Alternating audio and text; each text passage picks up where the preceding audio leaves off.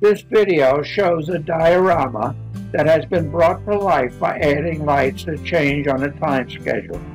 It is the first in a series on lighting and animating your diorama or train layout. The follow-on videos in this series will cover adding lighting to buildings and roads, a sunrise to sunset effect, making traffic lights, level crossing, arc welders, and fires. So subscribe and click on the bell to stay notified when the next video in the series is posted. In this first video, you will see a building and streetlight animation for a terminal goods shed diorama. The diorama has two segments. You see the first segments in this video. The second segment is being upgraded. A new building is being added.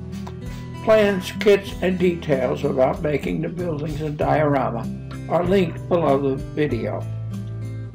Figures, cars, pallets, and more will be put in place once the second segment is in final form. All lights operate on a 24-hour real-time cycle. The program used to control them allows that time to be compressed to an adjustable diorama time. For the sake of this video, I have set it at about 3.5 minutes.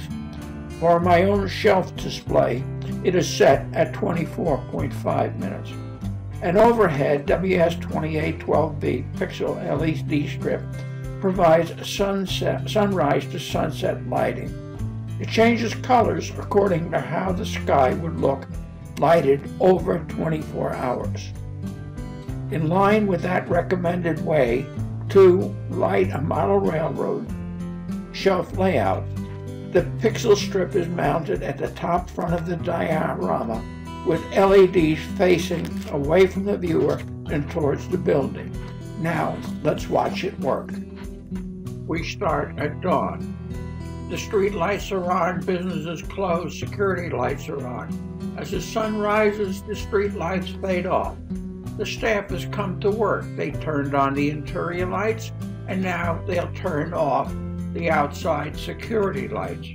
As the sun continues to rise, the colors in the overhead will go through the colors that you would see over a 24-hour cycle. To save time, I'm going to cut the video here and resume the video at dusk so you can see more activity. This evening now, the sun will set, street light and trackside lights fade on.